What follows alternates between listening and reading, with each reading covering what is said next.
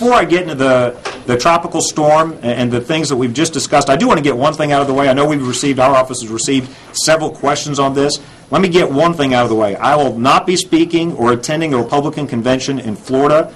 Certainly party conventions are interesting, but there's no time for politics here in Louisiana along our coast. After I make my report on storm preparations, I'm not going to be taking any questions on the convention, on party politics, or anything of that sort. This storm, like every other storm, is nonpartisan. This is a time where we must all come together to fight the storm and work hard to protect our families and our property.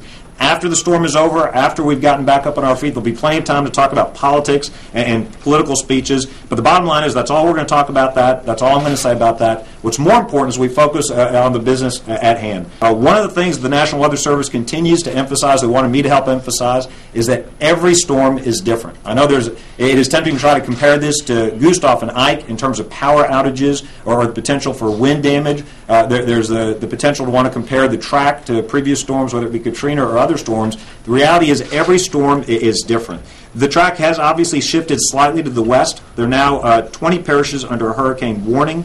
The forecast currently shows the storm will make landfall as a strong Category 1. However, the National Weather Service is also forecasting that the storm will have a slow forward speed, which means that the coast will see long periods of heavy wind. I want to emphasize this. The slow-moving nature of this storm means that there are many parts of our state that can be inundated with tropical storm or heavier winds or heavy rainfall for several hours at a time. So the slow speed could actually cause more damage as those forces accumulate.